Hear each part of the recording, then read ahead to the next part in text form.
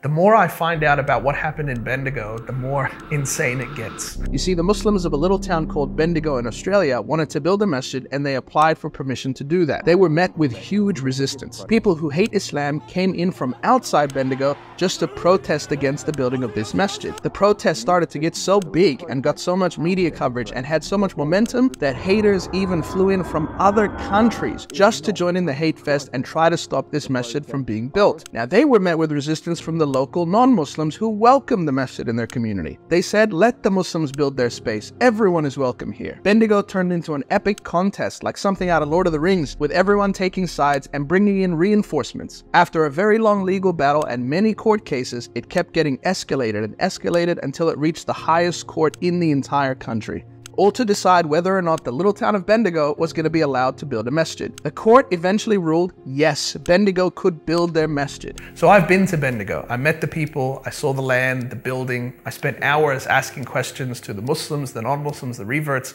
and the more I heard, the more I was in disbelief. So first off, let me tell you about Margot. My name is Margot Spalding, and I've been involved with the Muslim community in Bendigo since 2015, when the permit and approval for a mosque to be built in Bendigo was challenged by some really unpleasant and dangerous people who held rallies, and there was great violence, and I believe it was really wrong and it was horrifying. And so I founded an organisation or a movement called Believe in Bendigo, which was moved really quickly, and thousands of really good people in Bendigo came on board in support of the Muslim community. She's very modest. She talks about how it was a big team effort, but this lady almost single-handedly turned the tide in Bendigo to show so much support for Muslims and so much support for the mosque that she really changed the entire outcome of the situation by the will of Allah subhanahu wa ta'ala. Now, by all accounts, this woman is an absolute hero. I was really sad also because I thought the Muslim people were fearful, you know, like nervous of all these people who were so obviously aggressive and ugly. And so this was a great way of demonstrating to the Muslim community, no, all these thousands of people have come out to support you, and we are all very happy that you're going to be building a mosque in Bendigo. And I wish it would hurry up. Next up is this young man, Cameron. Now, he's only 18 and he's been Muslim for 3 years. Can you speak to me? Yeah, sure. I think, Yanni, with the project... Wait, did you say Yanni? Yeah, I did. He's definitely Muslim.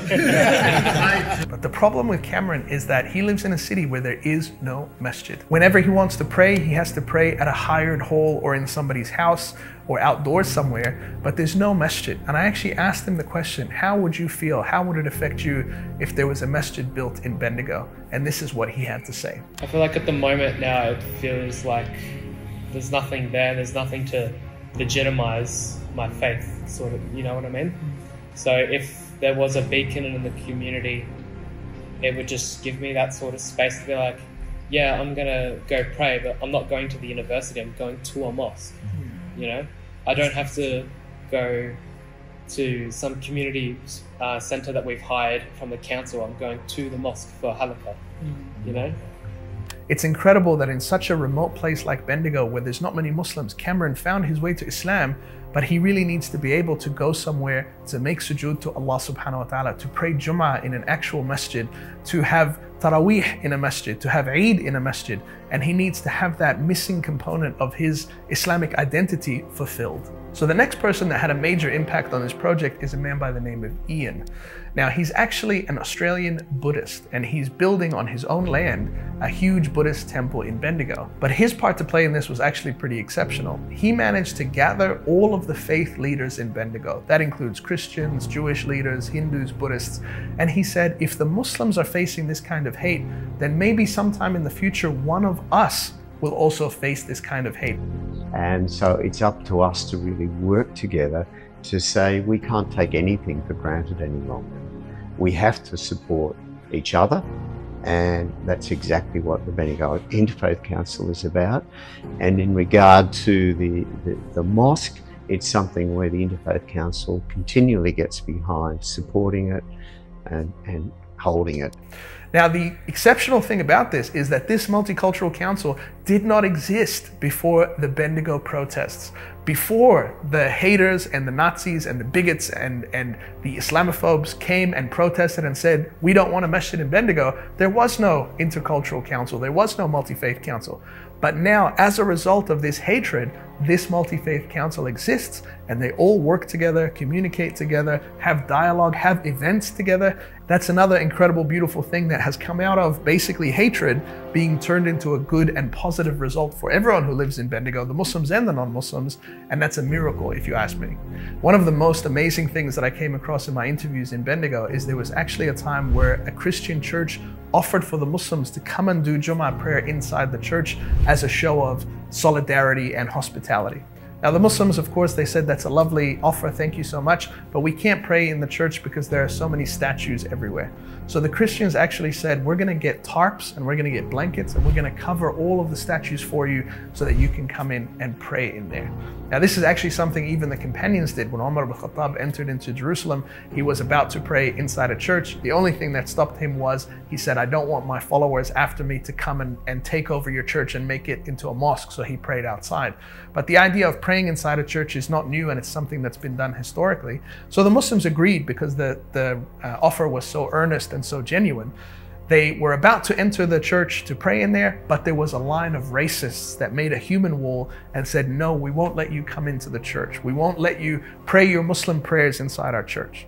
Now, what happened next was incredible. A group of Christians actually came out to the Muslims and said, we're going to surround you. We're going to form a human shield around you, and we're going to walk you into the church through these racists so you can pray in there. And they walked through the racists, surrounded by Christians, and were led in there to pray. All of these things that are happening in Bendigo, this story deserves to be known and deserves to be told. It's an incredible example of how Allah subhanahu wa ta'ala can give triumph and can give victory through any means that He chooses. I think ultimately, because of having had this terrible time in 2015 and 16, I actually think Bendigo has been advantaged by that, and the Muslim community also, because what I think from my observation, and I hope, is that the Muslim community actually feels stronger than it ever would have had we not have, and obviously everyone would prefer not to have had happen what happened. It was just simply so horrible.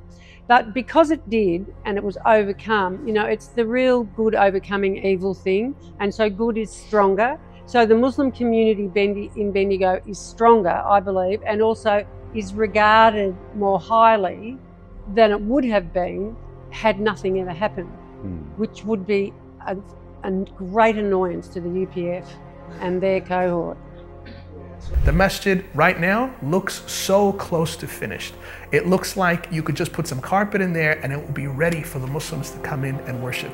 They just need our help to get over the line. They just need that last little bit of support so we can finally write the final chapter of this novel and have the victory, the win of Islam in Bendigo available for all time, for every Muslim and non-Muslim to see it as an example of how different faiths, different cultures can live and work together harmoniously, and to allow da'wah to happen so that people like Cameron can find their way to Islam and have a place to pray.